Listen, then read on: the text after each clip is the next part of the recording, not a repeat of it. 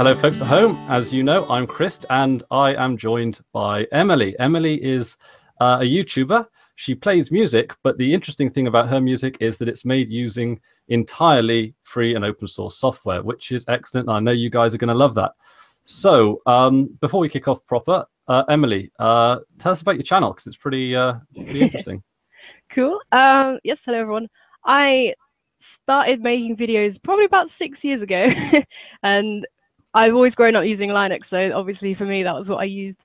And I make lots of covers of songs that are out now, loads of different types of music, and I also write original songs. I wrote an album just before I did A-levels and recorded and released all of that on free and open source software, including all the photography, art, and everything else that goes along with an album. So yeah, it's been a bit of a journey. Wow, learning how to use amazing. everything from scratch and all this software.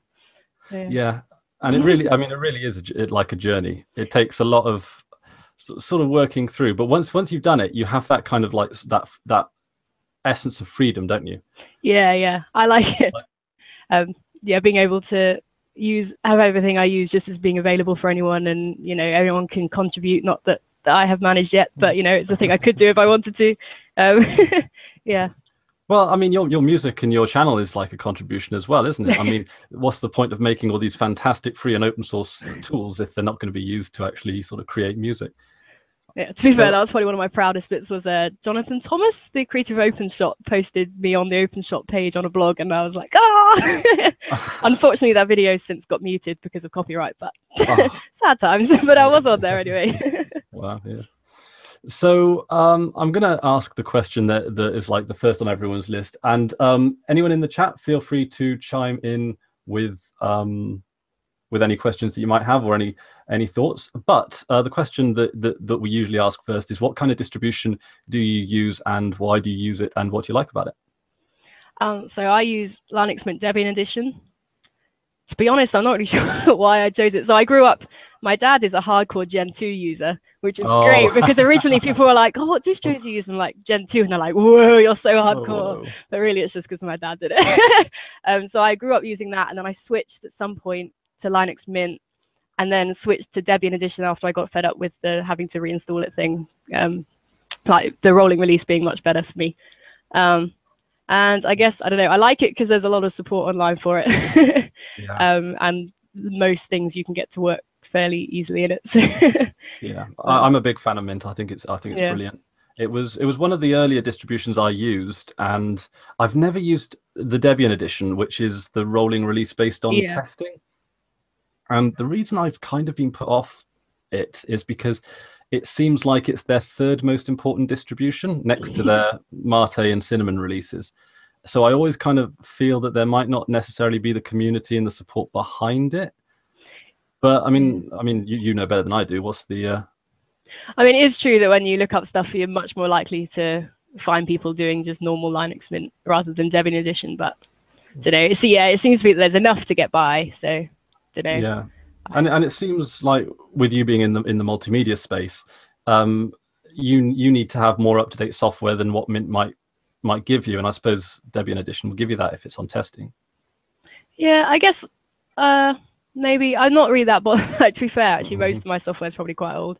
I haven't managed to get the new OpenShot to work yet because their app image, which supposedly just works out of the box on every distribution, has not worked on my distributions. So I'm still using a very old version of that, and I used Ardour 2 for quite a while, even when Ardour 3 was out. But I don't know, for me, I kind of, well, if it works, don't break it, kind of thing. So, which probably isn't the philosophy that you'd think on a Debian machine, but I don't know, I kind of go with what's happening. Well, really. I think it does seem to be something that suits the Linux Mint kind of philosophy, that they're quite cautious of breakages, and like with a working machine, that's what you need. You need something that you can turn on, you can go, and it's reliable. And the latest and greatest software for most users is probably not going to be top of their list. The reason why I'm always after the latest and greatest software is because I'm sort of into it, but also because I do video editing as well. And with video editing, it's gotten so much better in the past 2, 3, 5 years that you just really want to be on the sort of the newer end of that spectrum, just to take advantage of all the brilliant benefits.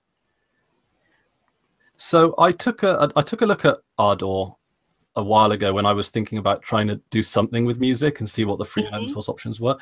Oh boy, did it intimidate me. See, I like Audacity. It's simple. It does everything on a straight line, or the effects. But that's for talking, and talking's like, compared to music, talking's easy to work with. I've done a little work with microphones, but it's only ever been with like panels and conferences and things like that. So when you've got all of the gubbins that Ardor seems to throw at you, like, that's for serious music people. So what drew you to it, and sort of what do you like about that particular software? To be honest, I don't think I ever used anything different. I think my dad pointed it out to me. It was in a magazine that he was reading, and was like, "Oh, have you seen this?" And then I used it. I'm not sure I used Audacity right at the beginning, but I guess because for me, I learned from scratch in both, not just like audio editing. Started from scratch in both recording music and using the software, the FOSS software, that I kind of learnt to use Ardor as I learnt to do music. So I look back at my first recordings and everything's panned dead center. There's no reverb. I was like, what is reverb? What's a plugin? I don't know. So it was like I got the audio in, but didn't really do anything else. What's compression? Like all this stuff now that I put everywhere and have learned to, still very much learning, but at least could use it a bit now.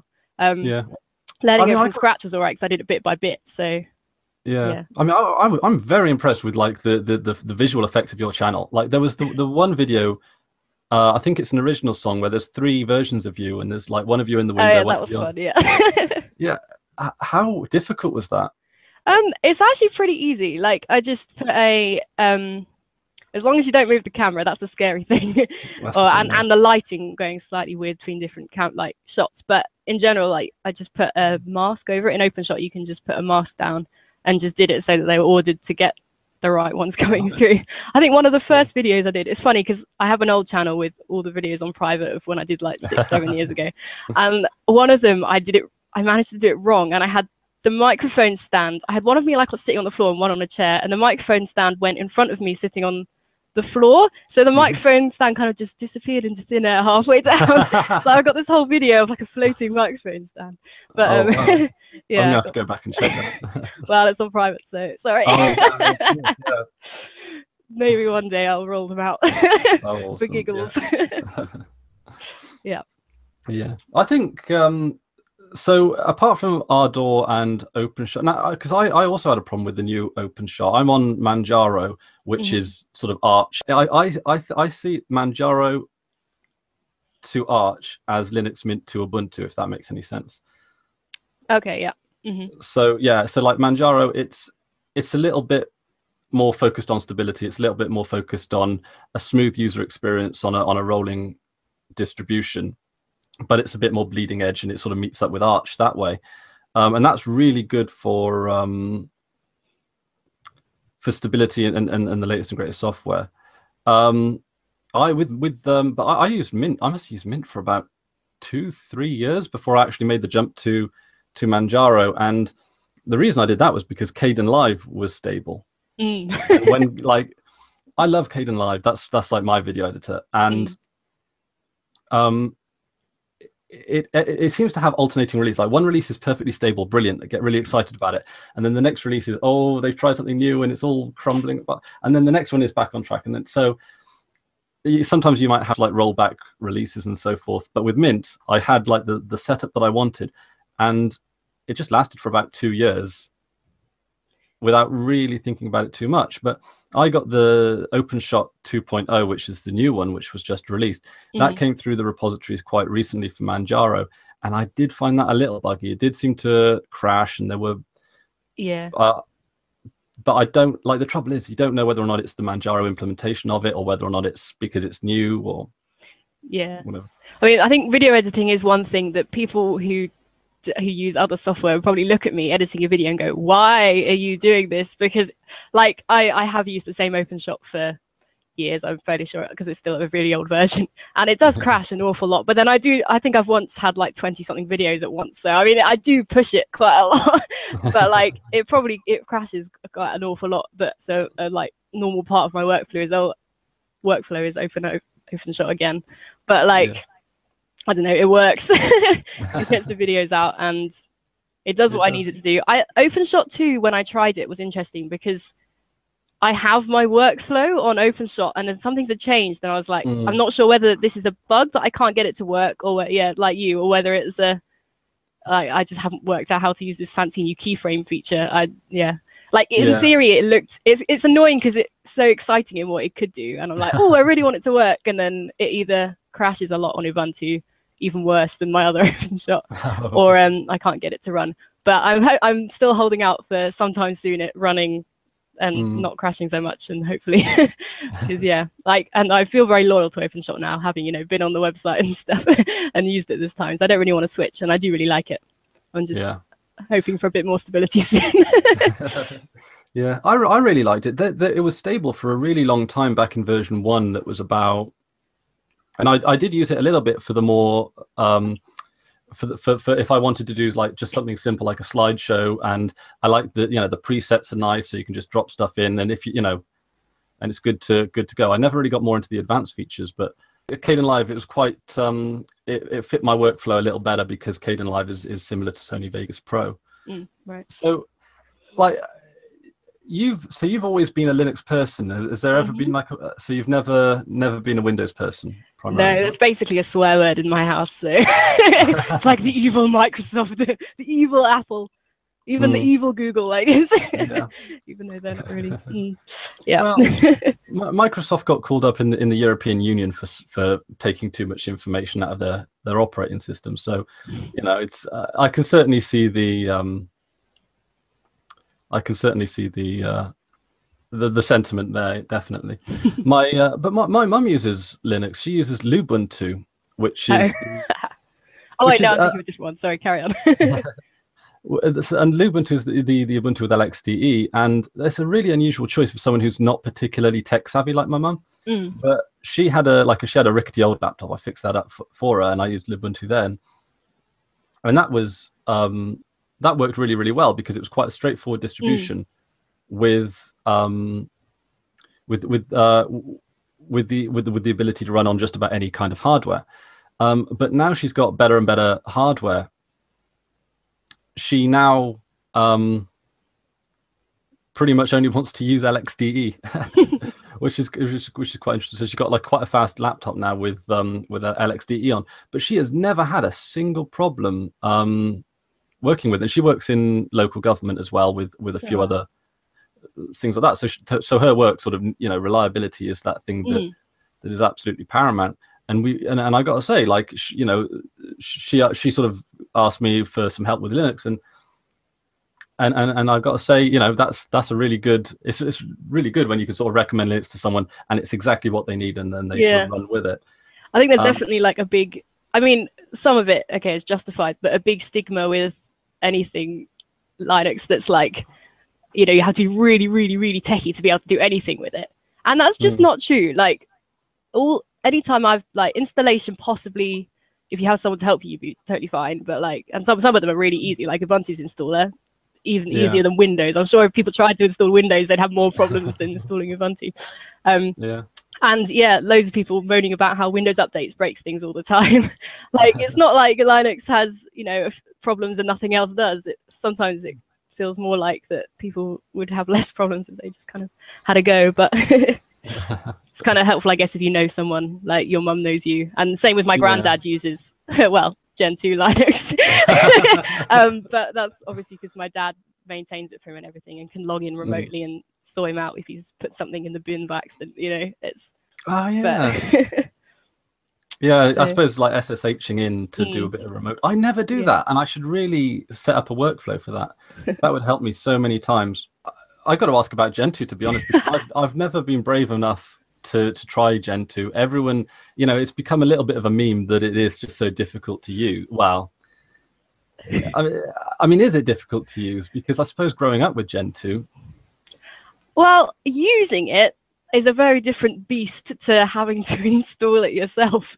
I don't know. So like using it basically we just had a GNOME 2 environment, and it was the same for me as it would have been on any other distribution. If I had a problem, I was like, Dad, help me.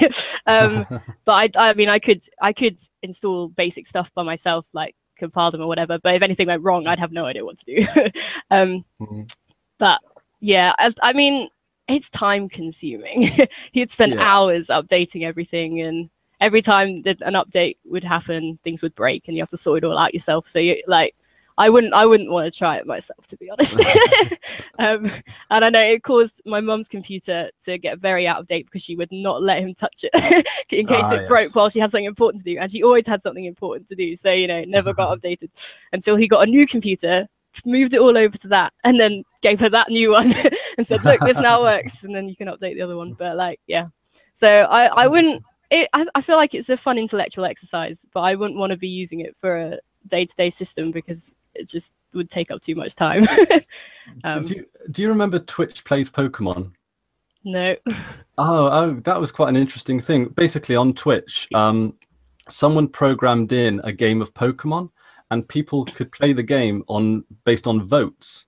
So they vote for every key press, and to see if you could actually finish Pokemon from beginning to end.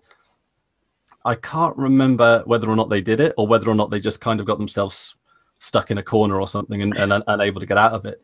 But someone took that idea and they tried to make a Let's Twitch installs Arch, right. which was the attempt to install Arch through like a democratic process on Twitch, but it got hacked pretty quickly. So, oh wow. which was a bit of a shame, but it would be good to do that with Gentoo if you could get it, like just sort of yeah. A group of random strangers on the net just try and install Gentoo. Press some buttons. Yeah. When it comes to the sort of free and open source software, like a lot of people appeal to different sides of it because it's a pretty large and encompassing thing. Like the thing that drew me towards it was I was at university, and when you're at university, you're trying to save as much money as you can. So. Yes. Like free and open source software allowed me to try out and learn all these different skills, video editing and, you know, working on distributions and even a little bit of developing apps. And, you know, just working on this in your free time. There is no way I would have been able to have afforded Sony Vegas Pro when I was back at university on, you know, on a student's budget. That's like 200 quid. So, and, you know, as a student, you've got lots of time, not much money. So open source does seem to be like a logical step, and that's quite possibly why you do see a fair amount of Linux in universities these days. But as sort of time goes by, I was opened up to the other elements of it, the source code elements, the community elements of it, the philosophy that a lot of it is your choice and how, you know, it's your system, you get to design it as you want. And these things were things that grew on me over time. It was always the initial. It was that open source software basically lowered the bar to entry for me with computers in general. So like when it comes to like the various facets of free and open source software, obviously you come from a free and open source family, although I suppose that is a strange way of it. That's true. So was it just something that was always a part of your life, or is there something about the free and open source movement specifically that really sort of energizes you? I think it probably did just start out of this is what we use, but I was always quite passionate about it then at school or whatever when we're forced to use Windows. I'm like, why do we have to use this rubbish? I want my Linux back. But like, I think I'm grateful for having grown up with it because I did computer science at uni and I went to an all-girls school, so I would never have been. I mean, not that that's a correlation, but well, it is a correlation, but not guaranteed. That I wouldn't have known about computer science really otherwise. We had IT, but that's basically Microsoft Office studies. So, so having grown up with the system, it kind of encouraged me more to, look at it and, you know, write in a terminal occasionally. Oh, this is actually how a computer works, and some of the more back end stuff, which was really cool. So yeah, that helped me to go do computer science. But then also, I like the idea of everyone being able to contribute and just be being able to share things freely and things that influences my music as well. All my music is released under Creative Commons. I don't really have full copyright over it. I'm like, share it if you want, as long as you tell people where it's from and that it's me, I'm fine. So I don't know, I quite like that philosophy in general. Awesome. Yeah, I think it is, because it's a little less greedy and it's a little bit more thinking of the wider, you know, it's thinking about how your personal actions affect the world, and like, you know, if you're developing a piece of software, or if you're even using and supporting a piece of software, it's nice that you know, those individual actions, so it's recognized how they fit into the wider world and the wider framework. It's not just you buy something, you use it, you throw it away. It's you know, there's substantially more to it than that. And I think the end result for whatever it is that you create or you use, I feel, and I, you know, this is definitely a subjective feeling, that you have like more ownership over it, or not more ownership, that it's more yours, that there is more of an attachment to you for it, because it's not the product of a piece of software that's developed by a big company far away. It's the sort of the amalgamous effort of not just you, but the people that develop the software, the people that develop the infrastructure for the software. And it's, even though that doesn't change from free to proprietary software, free software definitely recognizes the work and the back end and the stuff that goes on behind, you know, behind that, and the knock-on effect that is, you know, that your actions have on the world, which is amazing, I think, anyway. Yeah. And you know, the knock-on to that as well is free and open source software now is being deployed in developing countries, where it's used for education and sort of political organizations and campaigning for rights and all that kind of thing. So, you know, it's great that you know, we in a developed country with a lot of advantages that brings, can then, you know, support a movement which then goes on to help people all over the world for all different kinds of reasons as well. And it's great because, you know, like, I can only speak for myself, but I don't know the first thing about how to live and survive in most of the rest of the world. I'm pretty sheltered, if I'm completely honest. But it is great that I can be part of something that's still a positive influence, despite my personal ignorance, which I think is really quite good. Yeah, I guess the other thing that I like about like the open source software in general is that I guess it's probably less the fact that it's open source and more just that it's less well known. The like monopoly that Microsoft used to have and still largely has on the market, and you know, you go to school and all your machines run Windows and you use Microsoft Office, and like literally people didn't even know there was any alternatives. And I'm like, you're paying quite a lot of money, like it's not insignificant to have these things. I mean, okay, if it comes on your laptop, it's less, but again, that's so that they get you. And I don't know, that there's something about that I really don't like. It's like people just don't really have a choice because they don't know about it. That's it, yeah. And yeah, so I was always a passionate advocate for. I think in year 11 I did a not a dissertation, a project thing about whether schools should be using Linux or Windows. So I used to go to the library and then kind of just get distracted reading loads of articles and then think, okay, I've achieved nothing in this 2 hours and have to do it later. But like, yeah, that was quite fun. Yeah, that's very similar to my story. But then with that wasted time, I made YouTube videos, which is, yeah, and it sucks you in. It's great. Like, I can't, like, explaining this to other people is incredibly difficult to do, because getting excited about a new version of a piece of software, like, especially, you know, maybe it's something to do with networking, or maybe it's something to do with icons or something, and getting excited about that it seems really dorky. And I think I'm at the stage now where I'm not even embarrassed about it. And you know, it's kind of nice to sound smart about something, despite the fact that half of this stuff really isn't that complicated if you sort of lay it out.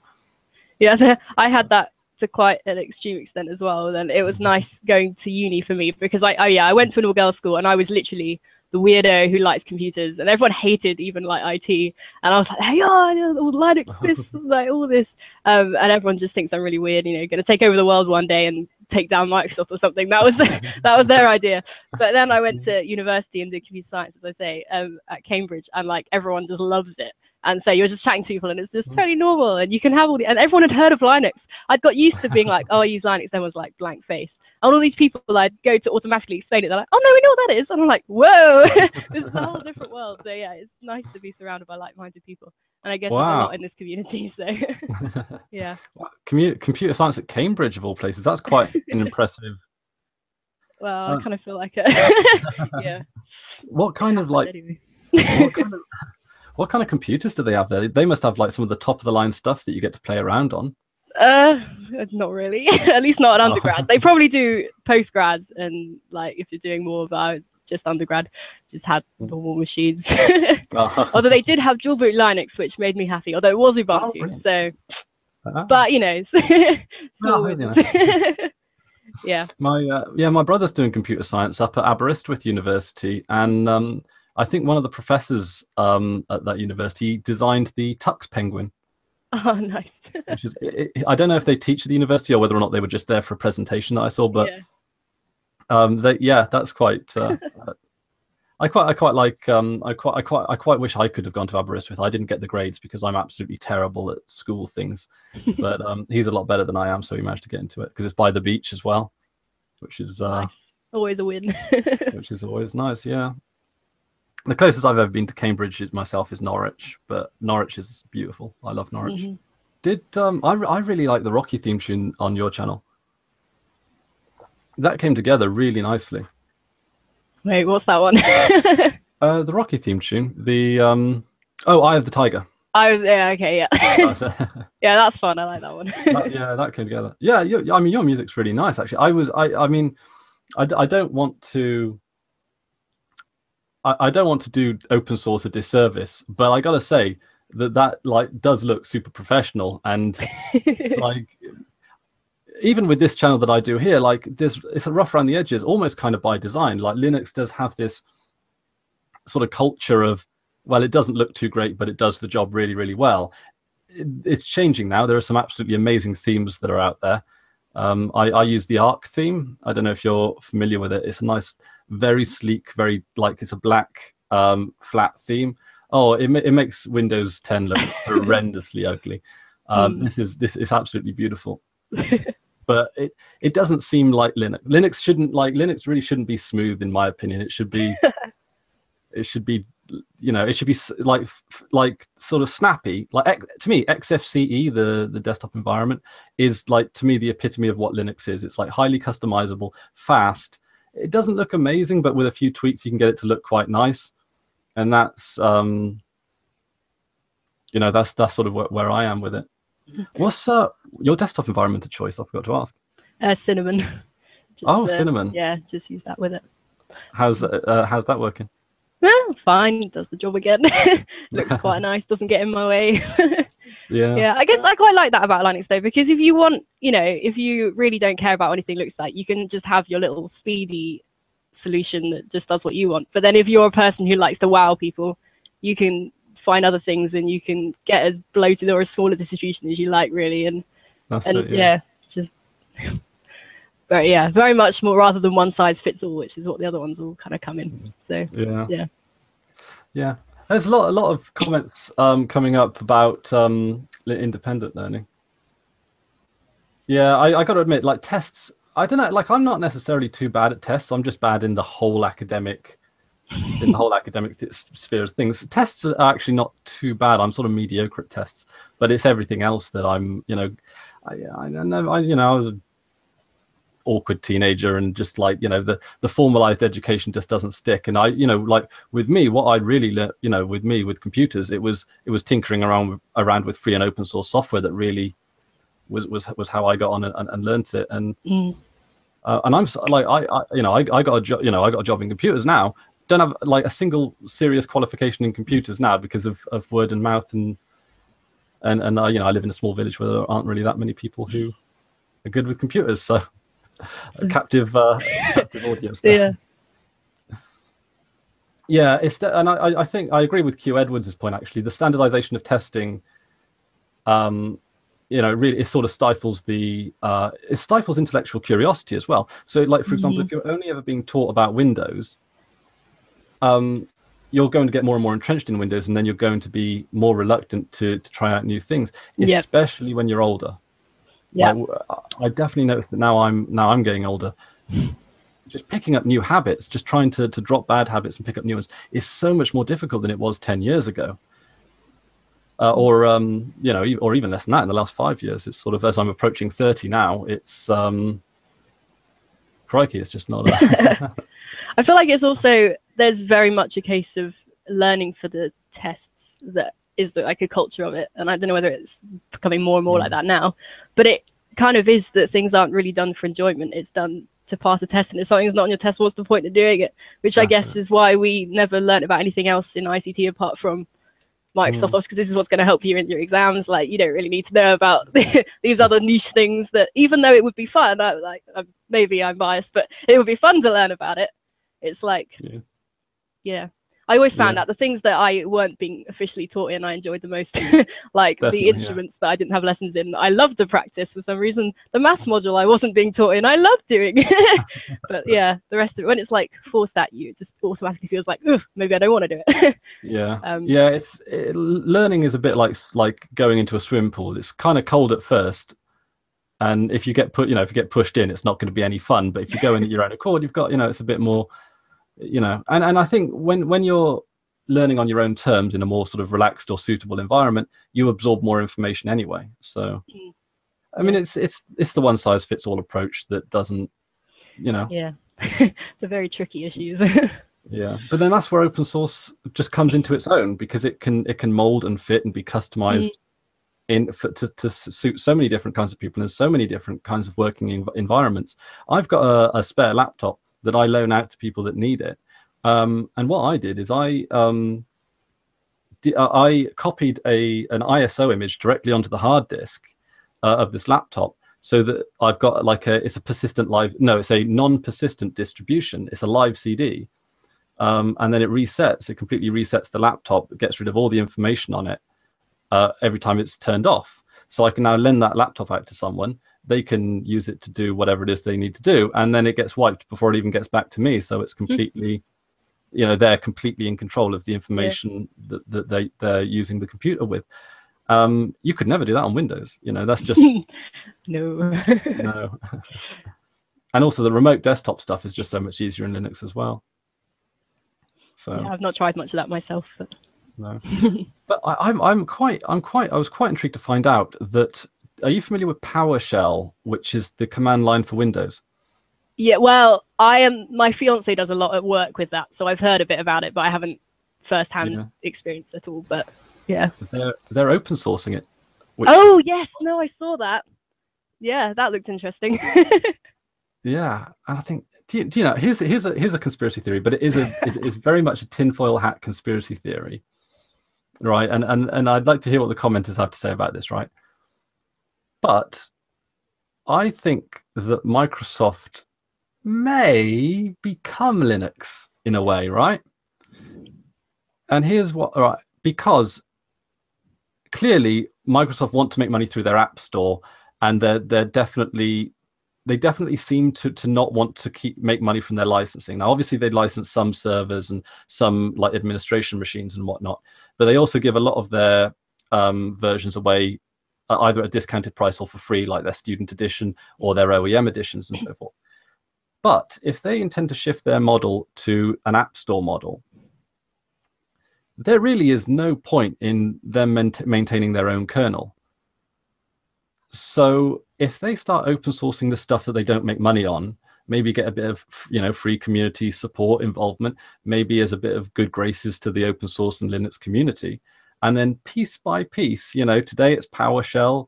Was there a language that they open sourced, that Microsoft did? I know that Apple open sourced Swift. But Microsoft have been like open sourcing a few things from time to time. And, if they're going to, if they just send all of their kernel stuff upstream, is there even a point? I mean, there's no point. They're not closing anyone out. It makes their software work on more machines with less work. If I was Mr. Microsoft, I'd be doing it. Yeah, I guess it's how much. Yeah, how long their hold's gonna stay on the market, right? Because Apple have gained loads in the last few years, haven't they? So they have, if it's if it's gonna carry on like that, then maybe they're being left behind. But if not, I guess it's still. And I think there is a possibility. No one believes me when I say this, right? Because I'm full of like crazy theories. But I reckon SteamOS could cut into the market. I genuinely think it could. Now, a lot of people are saying SteamOS is off to a slow start, and I absolutely 100% agree, as is the Steam boxes. But Steam is 13 years old, so Valve are definitely they play the long game. So SteamOS might not be heard of for the next 5 years, and then it might just come back up as a resurgence about then. And if they've got a decent GNOME desktop and, you know, big picture mode, they can get the price point down to something reasonable, build up a few more games in the library, although there are over 2,000 games for Linux now. So wow. You know, I've stopped looking for new games on it. It's just it's gotten to the point where I can see a game on like a Let's Play or any kind of review, and I can type it into Steam, and there's a pretty good chance that there will be a Linux port for it, especially the kind of games I like. Yeah, gaming on Linux is amazing, like thousands upon thousands of games, and is, I think, like released in the last month alone. It's absolutely remarkable. So in a couple of, you know, in a couple of years' time, I think we might see like a small steady market share, maybe on par with Linux as a whole, and then it you know, it would possibly sneak in, especially if Microsoft decide to make their distribution, you know, worse. As they seem to do. Well, they're due for a worse one every other release, aren't they? So the next one's going to be shocking. So. Yeah. Well, I don't know. I can't work out whether or not Windows 10's a good one or a bad one, because Windows 8 and 8.1 were bad. Would you say they're both bad? Yeah. And apparently Windows 7. Well, Windows XP was great. Windows 7 was all right. You know, Windows Vista was shocking. Windows 8 was shocking. I don't know. I've heard mixed things about Windows 10. Some people seem to quite like it. Others are having lots of problems with it. I think its update system seems to mess a lot of people around. Oh, yes. And no one uses Cortana. It's, you know, I'm not surprised. People don't like talking to their computers because it's like, oh yeah, you've lost all your privacy, haven't you? Like, type, you know, if you're, you know, like a lot of people probably don't want. So, like, I Googled dumb, or not Google, I use DuckDuckGo, but you know, the corporate hold on the verb Google is yeah, tight. But I search for some really dumb stuff like, you know, do flies hibernate and stuff, you know. And it's like, I don't want that. I don't want to like be reminded of that when I start search. You know, the next time I'm going into Google, how to, and then my daft previous suggestions come up. Windows 98 SE was the best, says Q Edwards. I don't know. I think, see, I didn't even like Windows XP. When that came out, they changed the file system to NTFS, and that made like a third of my games stop working at the time. Oh, nightmare. Yeah, I mean, I remember my mum had Windows 95 when I was young, so I remember using that. Paint was my favorite thing. You know, I'd sit there for hours doing like one dot at a time, making a nice picture. But yeah, I haven't really used the more recent versions apart from at school, where it'd be extra frustrating because obviously there's all their security systems to stop you doing anything. So as much as Windows would normally bug me for being like, are you sure you want to go in this folder? I'm like, yes, that's why I clicked on it. Please stop nagging me. All the extra stuff about you literally can't do anything, that used to frustrate me a lot. So I haven't had much experience with it recently, but yeah. See, I'm always shocked whenever I come across a bug, because I feel like, this is £100 piece of software. Why do you have bugs?